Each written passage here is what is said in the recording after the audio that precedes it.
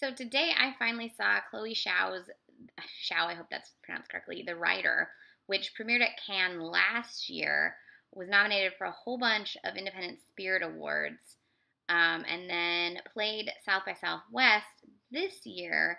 I was unable to attend, and then it finally got a release here in America in April.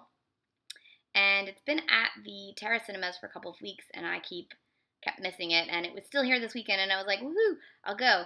And I'm glad I saw it because it's a beautiful film.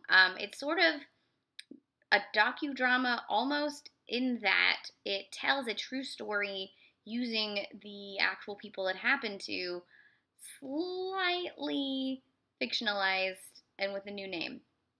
It's set in, I believe, South Dakota, and it stars Brady Jandreau as Brady Blackburn. His father is played by his father, and his sister is played by his sister. Everybody else that interacts with him are played by real people, including a one-time rodeo star, Lane Scott, who is now in a rehab center after an accident that left him mostly paralyzed. You also see actual footage of both the real Brady and the real Lane in their rodeo heydays.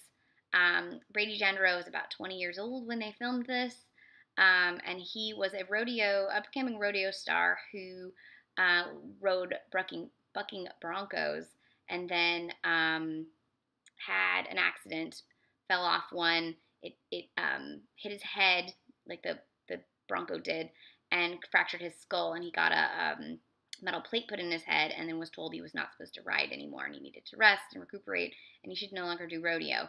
So the film starts after he's come home from the hospital, and earlier than he was supposed to, and then follows him trying to get back into his life, trying to have a regular non-rodeo job, trying to still sort of do what he loves, which is working with horses, and trying to realize that he should find his way of life that he's known has altered completely, and coming to terms with what that means for him.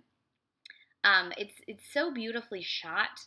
I never realized that South Dakota really looked so much like where I grew up. I grew up in Northern California, just below the Oregon border, also on the Nevada border, in a county called Modoc, and it's my hometown's motto was "Where the West Still Lives."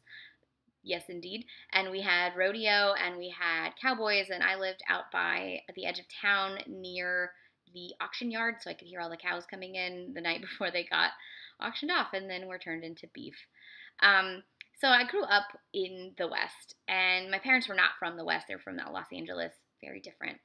But I grew up in the West, and I grew up with boys who rode in the rodeo and who were cowboys, and I grew up around this culture, although not in obviously South Dakota, and not near and or on a reservation, but actually near a reservation.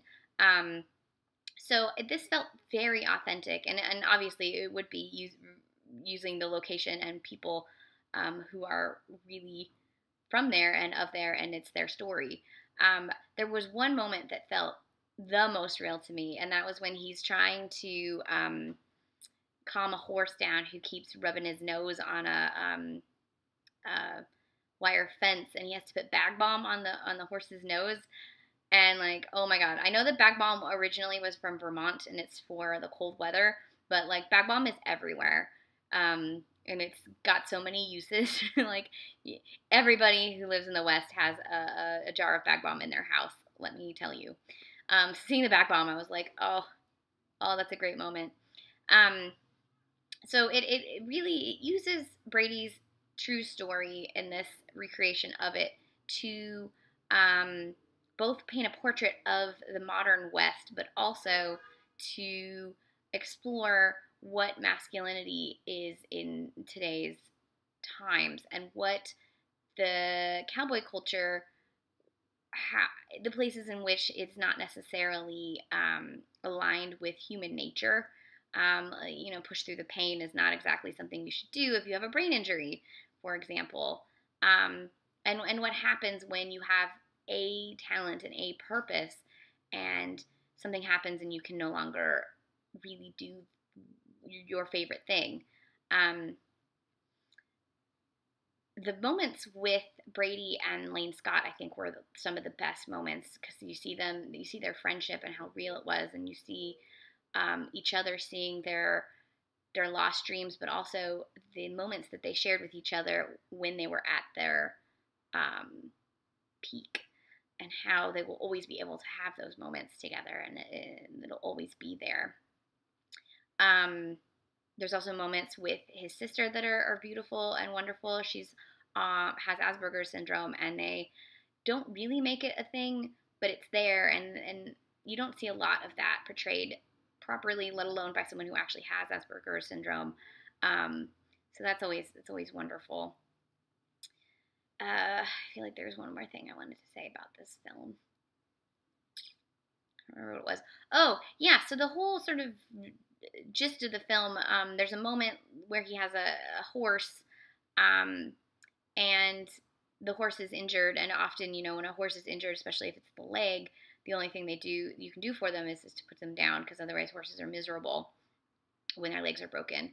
And there's this moment where they compare what they've done for the horse, because its purpose is it can no longer live through its purpose, to Brady and his inability to ride anymore. And you see that, and it's sad. And you see him then visit his friend again, and they'll continue to reminisce. And you think, that maybe they did have lost their purpose. But then you see Brady as an actor, and you're like, well, you're really good as an actor, so maybe you have another purpose, which is sort of meta on top of the film, because you know that Brady's playing himself, kind of. Um, will he want to make another movie? I don't know. But he's just luminous in this film, and his ability to broadcast really subtle but really deep emotions is fantastic, and Chloé Zhao manages to capture it so almost effortlessly. It's astonishing. So I really loved this film. I'm so glad I saw it in theaters. So gorgeously shot. Oh, I know. I also wanted to mention that horses do not like me.